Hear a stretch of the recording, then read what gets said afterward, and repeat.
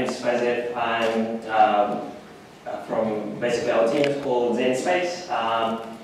Unfortunately, my colleague who worked with me with this app, he wasn't able to make it today. He's actually gone down with the flu, so yeah. So it's just me today, and I haven't got any fancy slides for you guys. But what I'll do is demonstrate what we've come up with for the challenge for the record. So the challenge was basically to come up with a feedback type of solution to NASA interns and fellowship program. So basically, anyone doing the NASA internship or fellowship program can come into this website and enter feedback on what they think the program was, how it was, and what they felt about it. So our solution, we basically came up with a scalable website that you can view on your phones as well as any sort of browser. The basic style of the website is quite simple. So you've got a login system where we utilize Facebook's login system. The reason behind that is because quite a lot of people are on Facebook, so we decided to go with that as a starting point. It just gets the basic information of the person, so basically their name, what they study, and what program they're in. From there on, you can come to this page here, which is, it's basically called Submit Your Zen. Now the idea behind this, the whole ZenSpace, is to create a community-based platform where NASA interns can come in and feel like they belong to the community and basically talk about how they felt about the programs and interact with each other. Now, I'll just demonstrate to you what basically this does. So we decided to go with the whole hashtag function. So what you can do is, how are you feeling? So you can type in sad, press enter, it'll create a little hashtag for you. You can type in basically how the program was, so you can type in not great, and that will create a keyword for you. And if you like, you can put in like a whole essay or further comments about what how your experience was basically with the internship. So I'll just demonstrate to you this one. That's pretty good. And we just submit that through. And basically the feedback gets into a database that we created. And the way to view the data, we came up with a solution where you click on View Zen, and this brings up this page here. Now, what we came up with is a visual representation of all the keywords that are coming up on the website. So we came up with the, basically it's called a word cloud, so it shows up all the different keywords that are popping up. These are randomized, so basically it has a pool of different keywords that come up, and it's dependent on frequency as well. So if a lot of people are feeling sad, it'll pop up with a lot of sad ones. So as you can see now, it's saying hungry, so I think we put in a lot of hungry statements before. Now, we weren't able to sort of, the other functions of this particular part of the site is to create infographic style charts. So in the future, what we plan to develop is a place where you can click on different points in the data and create different visual representations of the data. So one example is like a pie chart. So if you wanted to know how many people gave feedback on the particular website, and based on gender or based on their location or anything like that, this is one of the things we thought would be great to see. Now, this we couldn't complete just because stress and all of that. We basically came up with this last night, so all of this was done pretty much last night, so bear with me. This is the other part of the website we were thinking about. So community, basically what we thought about doing here is to have a feed of live Twitter updates. So hashtag NASA internship or hashtag NASA fellowship. Interns can basically tweet anything and it will come up on this page here. And you can comment on those particular tweets as well. So that's another option we came up with. What we plan to do is to make this available in every sort of device. So at the moment we came up with a solution where we can open it up in any sort of device and it should scale down to it.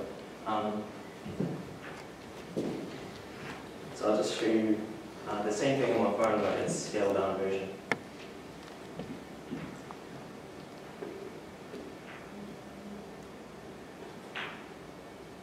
So that's opened up in my phone at the moment. So if I click on login, it gets through. There we go. So you can flick down and enter the same thing on here as well. So for general,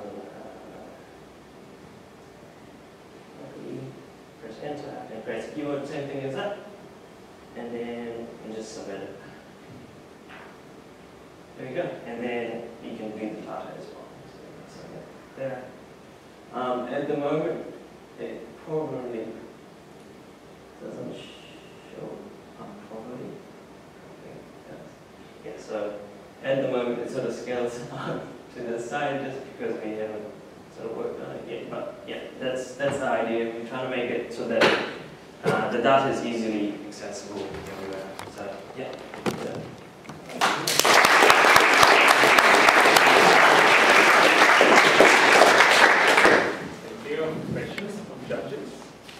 I have a question about, I understand how it functions with your general sentiment. Now you might be sad because your dog was just hit by a car. How will you adjust this to capture more detailed or more specific feedback other than just the basic emotions? What we were thinking about was to sort of, first of all, trial it out with a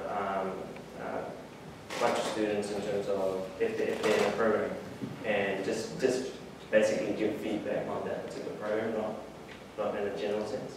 But yeah, what we're trying to do is to bring all of the students together who are in that particular program to give feedback on this website. So one of the things you didn't see here is what we tried to do was to create a page where it sort of asks you what program you're in, and it'll bring you to a different part of the website, and we can give feedback on that.